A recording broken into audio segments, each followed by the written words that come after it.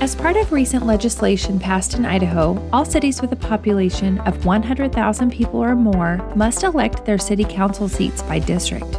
According to the 2020 census, Nampa's population is 100,200. Currently, Nampa residents vote for city council candidates at large and by seat number, regardless of their location within city limits. Soon, Nampa residents will only vote for city council candidates who live within their district. To help create a proposed district for our community, a committee made up of 9 Nampa residents was formed. To form the 6 districts, Nampa must use voting precincts created by Canyon County, and specific requirements must be met. First, the population from the 2020 federal decennial census must be used. Other population estimates or future growth cannot be considered at this time.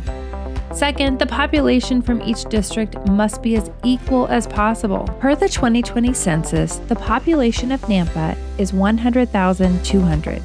Dividing this number by the 6 council districts result in an optimal population in each district of 16,700.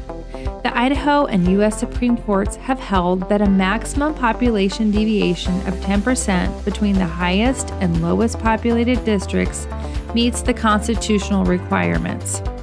Here is an example of how this is calculated. If the highest district is 4% above the optimal population of 16,700 and the lowest is 4% below that number, then the deviation is calculated as follows.